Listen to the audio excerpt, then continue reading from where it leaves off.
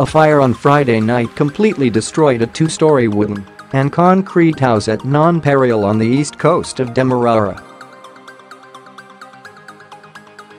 Newsroom understands that the fire started at about 8:50 hours in the ceiling of the house.